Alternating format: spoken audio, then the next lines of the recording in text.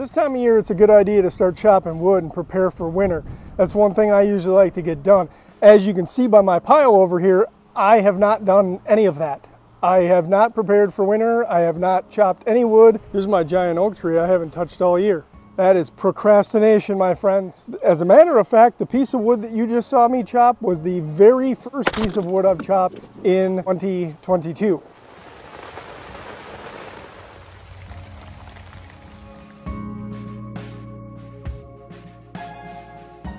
Hey, big fat chicken, how you doing, buddy? You over there with your girls? What are you doing up there? Are you spying on me? And speaking of procrastination, one of the things that I've been really procrastinating on is these roosters and making that decision. I gotta be honest with you though, it's not really something that I like to deal with. You know, I like having the chickens around, like I mentioned before. I like having the roosters around. They're really good at protecting the girls. But some decisions are harder than others, and that's just kind of sometimes how life has to be. So what we've ended up choosing to do is we've ended up choosing to get rid of all of our roosters except for one. The one rooster that we chose to keep is going to be the leghorn, affectionately known as foghorn. And another thing kind of worked out this week that made the decision a little bit easier. Our neighbors have a couple of chickens, and they asked if we would want those. And Sarah and I kind of talked about it and thought this would be a great opportunity to add a new breed of chicken into our group so that we're not doing too much inbreeding.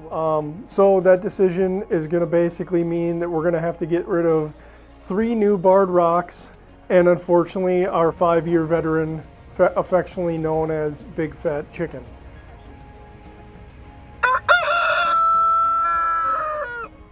Today kind of started off kind of rainy, but as it's gone on, it's gotten a little bit nicer. So I'd like to let Big Fat Chicken have one day. Tomorrow's supposed to be really, really nice. I'm gonna let him and all the girls out of the coop and they can run around and enjoy the day for his last day. I think he'll like that. Let's see if we got any eggs in here. Hey, look at that. All right, we got some eggs.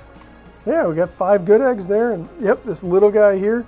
That's a good sign though. That means some of our younger birds are starting to lay. It seems like that they'll produce these smaller eggs for maybe about the first week, maybe 2 weeks, until they start kind of getting into the normal sized eggs. But it's actually kind of funny. You'll come out here and open the thing up and there'll be eggs the size of robin eggs in there, and that's kind of a hoot. Hi, what are you doing? Your name is Pretzel. Say hi, Pretzel. You know, and the decision with Big Fat Chicken and his future came with a lot of discussion from Sarah and I. You know, we started noticing this year that he just wasn't exactly himself as far as his getting around and his ability to walk. He seemed like he's in a little bit of pain.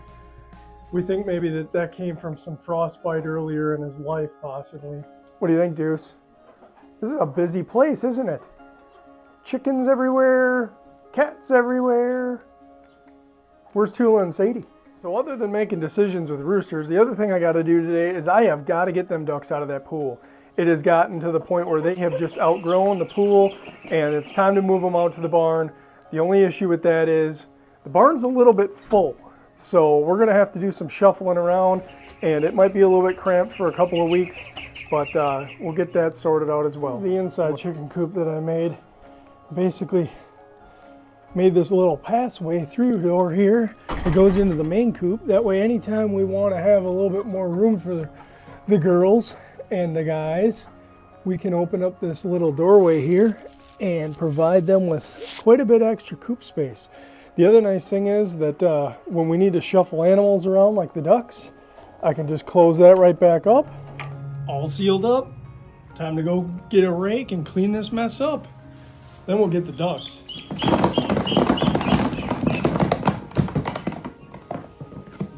Hey, look guys, the big ducks came to see ya. You got fresh food and fresh, dang it, I forgot the water.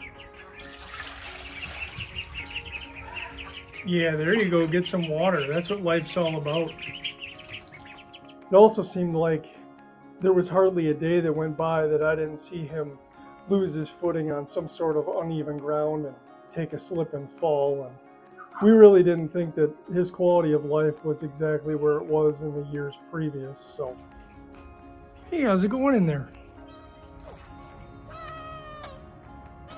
Yeah, you're cute. Where's your friend? There you are. How's it going over there, buddy? An hour ago, it was pouring rain and all the chickens were standing out here. Now that it's nice, they're all inside the coop. I don't get it. What, now there's two of you out? What's going on? Get back inside the coop. One thing's for sure, you know, we have a lot of chickens and processing birds isn't really something that we think much of. We see it more like, for the past 5 years, he's kind of been the commander in the coop. This is his barn and he's been the one in charge. So I think as he's gonna always hold a special place in our hearts, we figure that he deserves a special place on the farm. Where's Tula? Where's Tula at? Look at you, sitting all pretty. Yeah, you want something. I don't have anything. Oh, hi, little barn birdies. Welcome to the world. Oh, there's Tula. Hi, Tula. Where the heck were you? This is looking pretty good. There's a lot of radishes out here, aren't there, Sadie? I think we better get a better look at it. Yeah, that's a lot better. Look how many radishes there are out there. There must be thousands, maybe even millions. Well, all this playing with the farm animals and cuddling with the kitties is just more procrastination on my part. I'm really not looking forward to tomorrow and what has to be done.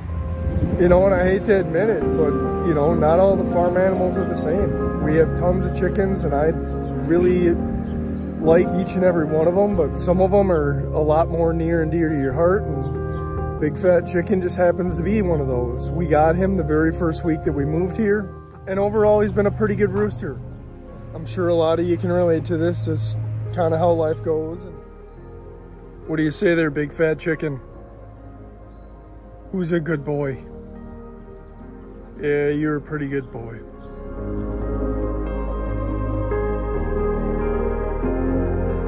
I never did get any wood chopped. Well, I can do that tomorrow. Hey, if you enjoyed this video, hit that like button for us. And if you're not already subscribed to our channel, subscribe. We got lots more content like this and a lot more coming in the future. Don't miss it. Thanks. Have a great day.